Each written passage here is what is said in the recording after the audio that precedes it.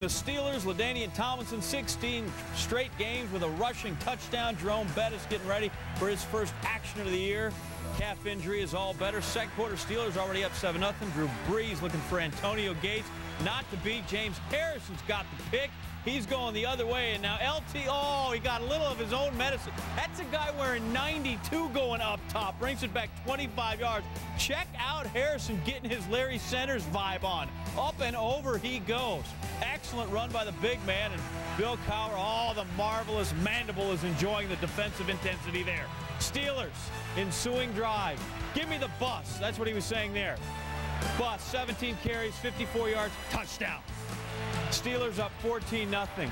Light on his feet for a big man. Oh, look at that. That's the pipes. Chargers, though, get the ball back, going for it. Antonio Gates this time does have it. Touchdown, 38 seconds left in the half. It is 14-7 at intermission. We go to the fourth quarter now. 14-13 Steelers. LaDainian Tomlinson breaking free like you know he can. A little swing pass. 21 going to go 41 yards. Chargers get a field goal on that drive. The third one by Nate Kading gives them a 16-14 lead. Steelers ball back. Ben Roethlisberger looking for the rookie Heath Miller. Never be afraid to throw it across the middle early. 16-yard touchdown pass. Steelers up 21-16. Roethlisberger 17 of 26, 225 yards.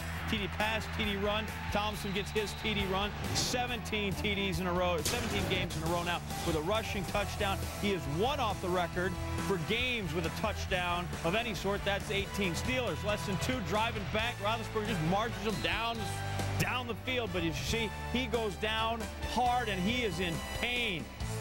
His team's in field goal range, but Roethlisberger's heading to the bench. Luis Castillo gets his knee, and the joint is just not made to go that direction. He would leave. Significant hyperextension of the knee.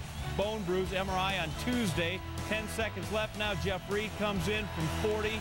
24 straight field goal he's made from less than 50 yards. Steelers win 24-22. Roethlisberger rejoices. I'm sure that makes the knee feel better temporarily. Anyway, Steelers improved to 3-1. Roethlisberger to 16-1 as a starter, but his Monday night debut could be a huge downer depending on what the pictures show on that left knee. Charlie Batch came in to back him up. He's backing him up because Tommy Maddox pulled a calf muscle Friday. He's out 3 to 4 weeks. What Batch did, very smart.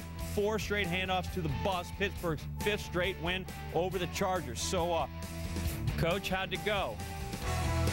You know, our football team never quit believing. They never quit playing hard, and there was a very strong sense of confidence on the sideline, even as they came over and even after they took the lead. But, you know, that's a good football team we played. And, you know, to come out here on a Monday night, you know, it's a big win for us.